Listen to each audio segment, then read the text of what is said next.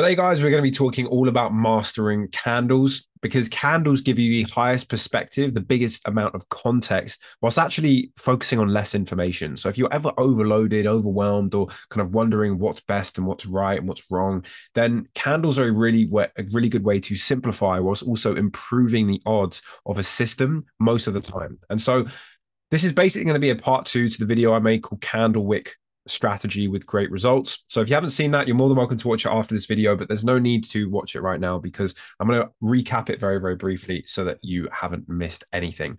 So what we spoke about in the last video was this, okay? We were basically referencing the last candle high or low and waiting for a confident close and hold that level in order to confirm direction one way or the other. So for example, right here, we had a close below the previous candle low. We then held with this candle right here. And so from after this candle then closed, this was what we were looking at. And so we would consider this bearish. Now, that's great and that works well, but there are a few things left for the imagination there. And that's what I want to clear up in this video. Specifically, how do we then begin dealing with consolidations when they happen? Those little nuanced scenarios of like, oh, it kind of looks bullish, it kind of looks bearish, I'm getting mixed signals, my entries aren't very good. We're going to be brushing up a few of those issues in this video, okay? And so if we just look at this right here, and keep following this down, we have this candle high right here. Then we close below the previous candle right here, but we do not close. We do not close and hold, and so we basically stay below it. So at this point in time, what's happened is because we've closed back within, the easiest way to think about it is we have this close, and then we mark out this low right here, and then this low, this high right here. Okay. Now, the reason for that is because if we look and we imagine that this is closed, it tried to break below this first yellow line here and then close straight back above. And so we want to see the top and bottom of where that move happened because it's the first sign of some form of indecision.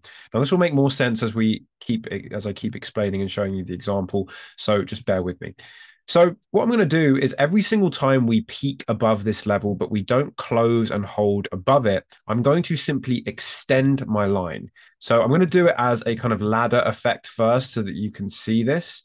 So again, we move up here, then we have a really small little peak above right here, like this. Draw that from there. It's not perfect, but you can see it's slightly on that line there. And then we do the same thing to the bottom. Now, this is going to produce this ladder effect, as I mentioned, but why is this so significant? Why is this so helpful? For a few reasons. We don't need to go down to the lower time frame and guess or estimate why this is working or like, okay, is this the perfect consolidation? Is it meeting all these criteria? It is a simple way for us to filter out and define the noise in the market. But not just that, it also helps us to understand how we can trade it. Okay. So I'll circle back on how to trade it in just a minute. For now, let's focus on just watching how things develop. Because ultimately, guys, remember, before we just move on here, price is either going up, it's going down. So this is a kind of an omnidirectional sign here, or it's going sideways.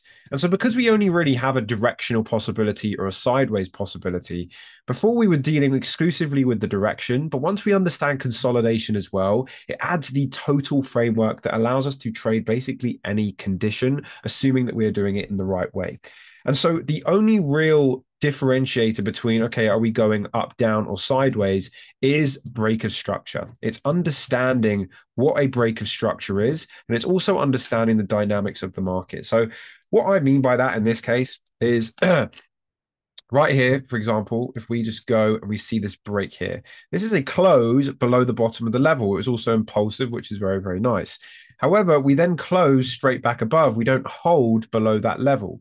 Now, in case you're not clear on the hold, I'll show you another example. Over here, we broke this candle right here, closed above the previous candle high. But then we held above that level with the next candle right here. And so this would be a break and a hold. And so right here, we didn't have that. We had a break down, but then we broke straight back above. Now, yes, that's not the best sign. But any other signs that we can take that we were maybe looking at a continuation here that isn't benefited by hindsight at all? Well, yes, because if we have a break, yes, at this point, it's not a solid break, and that's fine. But if we just continue doing the same thing, not because we just randomly want to like continue doing this ladder effect, but because when we have wicks and show failure to break past particular previous candle levels, then that is the sign of indecision, which is all I mean when I'm saying consolidation. And consolidation, by the way, can kind of tilt slightly up. You see how this kind of slightly tilts up. In this case, the overall consolidation tilts down, as we'll see in a minute, or it can go sideways. But the main point and the reason this ladder effect is so helpful is because it shows you, regardless of which direction it's going in, exactly what the range you're currently in is, exactly what level needs to be confidently broken, which makes being systematic about it a hell of a lot easier. And so we see this, we fail to break below the previous candle low here. But then on the upside, we have this high right here, and then we begin the same thing that happened in our previous range, and we just begin building up this ladder here. Now, we'll talk about how to trade this in just a second, but let me just mark this out. So we've got two ranges as a clear diagram, right? So we've got this that goes to here, and then we mark that low out until wherever that got penetrated. And then we got that here, and then here.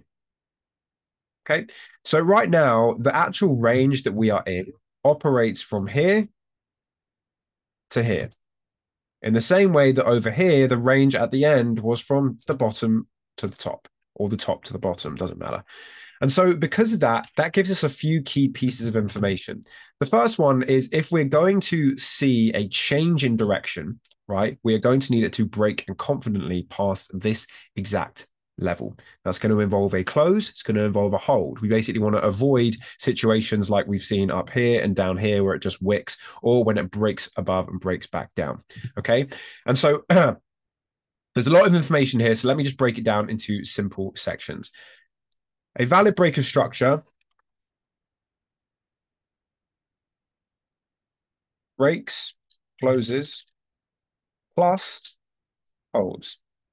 Simple as that. That's a valid break of structure. But probably more important is understanding what a false break of structure is. Because yes, the obvious one is wicking above / below levels. That's obvious. We all know that. But the less obvious one is going to be closing above and then back in. So this is basically the breakout, break back in type scenario. So I won't write that out, but it's basically if we have a level, just to show you the two types of false breaks of structure. So if we have, for example, this would be your kind of typical wick, but we close below the level. The second one is going to be a confident close above, followed by a close straight back down below the next candle. And so it looks like we've broken above, but then we close straight back below. And the reason that this is still a false breaker structure is because if you looked at this scenario on a lower time frame, this wick, this would be the exact same as this. And vice versa, if you looked at this on a higher time frame, this would look the same as this. And so I read them the same. And so this applies when you're dealing with continuation or when you're dealing with a turnaround in price. So when we're dealing with the actual direction, which is the next part of this, it helps us to understand which one of these and how much we actually need to basically confirm our breaker structure. So for example, as we move into a range or a period of indecision, the most important thing directionally for us is how we moved into it. Here we can see that we had an impulsive bearish move into this consolidation, which means that I'm only focusing on selling during this consolidation.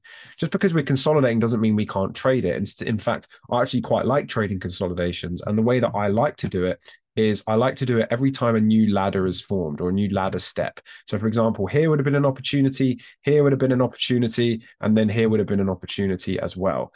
Now, as we continue to move down, what did we do here? Because this breaker structure wasn't valid. Yes, but we started consolidating. And this is the key thing that you need to understand in order to be able to practice with this, with your back testing, okay? Yes, a consolidation shows us indecision because we don't know which way it's going to go. But one thing consolidation does show us is it shows us that at the bare minimum, we are more than likely willing to hold that level. And so, yes, we didn't break it according to our breaker structure rule, but according to consolidation, we were holding the level. And so because we then form that new range, and we see that as soon as we essentially start forming this ladder on both sides, where we've gone up one above and down one below, At this point, I'm like, okay, we're now holding this level. And so I'm just still willing to trade this as bearish because I remember the momentum moving into it was bearish. The momentum before that was bearish. And so I'm just going to assume that the current momentum is going to continue until I get overwhelming evidence otherwise. Now, assuming that price didn't really change much from here, that would be a confident break and close above and hold, sorry, above this level here, and then I'd maybe consider looking at buys. But until then, I'm still very much on the sell side. Now, as you get a little bit better, if you want to, you can start to get a little bit more intricate with this if you want. You don't have to, but you can start looking at the highs of candles within here and looking for setups within there if you want to. However, just be careful because the more complicated you make your system, it's going to be harder to identify what's right, what's going well, what's not going so well. But this has been a really, really powerful way for me to understand price, whether it's moving directionally, whether it's consolidating, and giving opportunities in both of those environments. Now, you can either do this with one pair, you can spread it over multiple pairs. At the end of the day, you need to take this idea, you need to back test it on in the past and figure out, okay, is this something that's working with my system? Because you can either use this just as a directional approach. It can be used as an entry approach. But if you would like to see a separate video on the entry approach version, then please let me know in the comments section below, or anything else you would like to see. The more specific you are, the more I can help you and answer your questions. So leave those in the comments. But yeah, if you'd like more help with this, then I'd recommend checking out the one-on-one coaching or the course in the description box below. Either way, doesn't matter. There's plenty of resources on my channel, and I'm sure all over the internet. So yeah, take advantage of them, and I hope you have an amazing rest of your day, and I'll see you in the next one. Take care.